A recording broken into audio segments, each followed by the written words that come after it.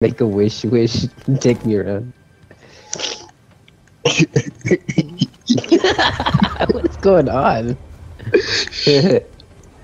Grab the reboot. Grab his card, although.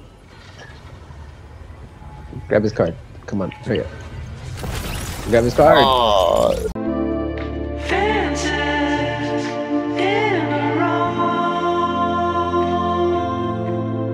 Hey yo, what's up dorks? Welcome back to my channel.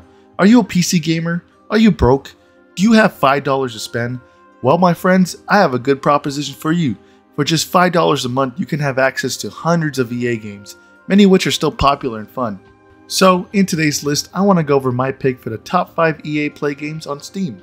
Now, before we get started, I do have to mention that unfortunately you will not own the games outright, and after the month is over, you cannot play the game, unless you stay subscribed to the service. But for $5 a month and access to new and current games, you can't go wrong. In order to sign up, you must go into the Steam store and look up EA Play. There it says you will be charged $5 monthly. But if you set a reminder, you can cancel prior to being charged. So without further ado, let's go! Number 5-0. Kicking things off, I want to put FIFA and Madden up on the list. Reason being, they are hella fun and great games that you can play with your mates if you have some controllers laying around. And I already know what you're going to say, but Walter, it's just a reskin of last year's game. But to that I say, you're not actually paying the $60 or $70 for a reskin. You could literally just play it till you get bored of it, for just $5. Also, when the next year variant drops, you can renew your subscription and play that one as well for another $5. So score all those goals and make all those touchdowns, beat up your dad and lose to online players. Number 4. All Battlefield games for under $5 is a deal you cannot refuse. You got Battlefield 1, Battlefield 3, Battlefield 4, Battlefield 2042. All great games that you could drop hundreds if not thousands of hours in. The campaigns are amazing, but once you step foot in multiplayer, you can play literally however you want. It's an eye-opener. You can be a medic and help people. You can be an engineer and fix things, a sniper and help your team out in recon, and you can be heavy machine gun. The possibilities are endless, and the game can be tailored to many playstyles. Many ways to play and hundreds of items to unlock, so don't be shy, download today, and I'll be seeing you on the battlefield, soldier. Numero 3. Now, if you're into horror games, I have the perfect game for you.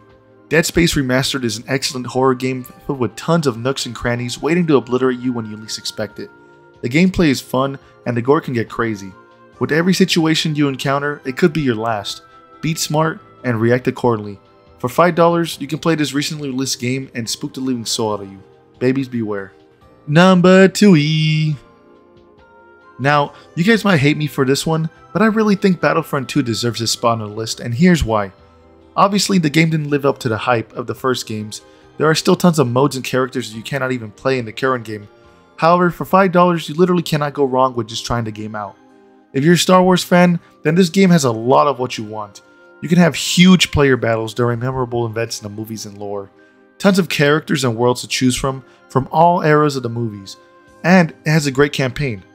If single player campaign isn't your forte, you can hop over to epic battles that you have a chance to turn the tide for your team.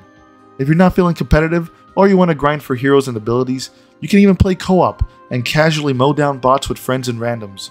For just $5, you can't go wrong, dorks. Now, here are some honorable mentions that I wanted to so badly include on the list, but unfortunately, I could only get 5. However, they may appear in another video, so stick around for that. Anyways, let's hop over to number 1. You dorks ever played Apex Legends? Well, may I introduce to you the father of that game. Prior to every single competitive shooter trying to introduce their dog shit fast-paced movement mechanics, Titanfall 2 has been shitting on them for years already. The movement alone has me mesmerized, and it's still almost as beautiful as the day I first played the game. Once you get jiggy with it, you can actually pull off some crazy ass movement mechanics and fuck up the enemy. It's literally a Gundam first person shooter. What's not to love about it? With a great campaign and great multiplayer and co-op, what do you have to lose besides $5? Well, there you have it folks. Hope you enjoyed this video. If you have any concerns or want to tell me how much I suck, write everything down below.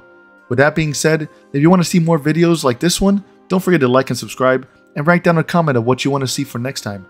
With that being said, hope you guys have a great day, and don't forget to tip your waitresses.